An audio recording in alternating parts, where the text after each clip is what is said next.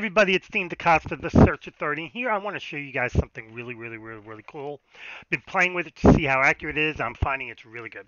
So everybody wants personal emails, and a lot of times you can't find them, and so you settle for work emails. But you see, the work emails can be the gatekeeper to the personal emails, and a lot of people don't realize that. So I'm going to use Swordfish as my example because it's just phenomenal. And it has a search capability. You can search based on social site, on name, name location, US phone. And what I'm going to do, and I'm going to be doing a series of these on Swordfish, and this is going to be the one for email. I'm going to come over to the email.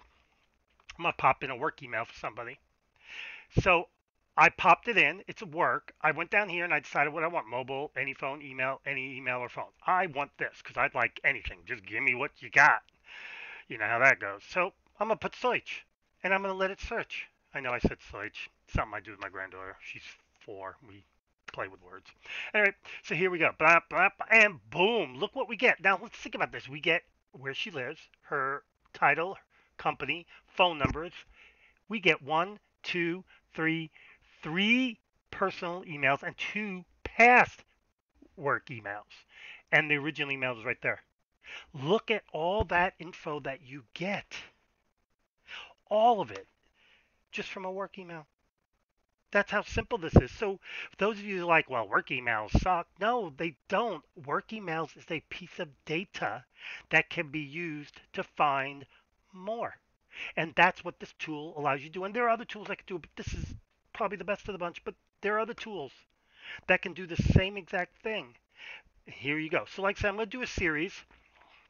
We just did the email, so eventually what we're going to do is I'm going to show you how you can use social site names. Obvious, we're probably not going to do that. Name and location, probably not. Full US address, maybe. Phone, yes. And social, those will be the ones I'll probably show in a series so that you could sit there and say, wow, even if all I do is have their URL, I can still find them. If all I have is their phone number, I can still find them. It's going to be fun, but we're not going to do one. It's going to be spread out over time. Next month we'll do one. Next month. But anyway, long story short, that's the key here, guys. Even work emails can lead to more. And I don't know if you noticed, but there's a place that says add to list. Yes, you can actually create a list. That means, theoretically speaking, you could legitimately just go ahead and put in a bunch of work emails from a particular company and get all the info on them. Boom, there you go. Now, the other thing to keep in mind is, do you know you can enrich your current lists in bulk? See how?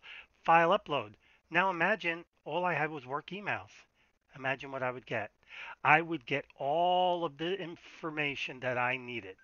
I've done a few already, actually. I've tested a few, and now I know I can just upload work emails and it'll work. Think about that for a minute. Work emails.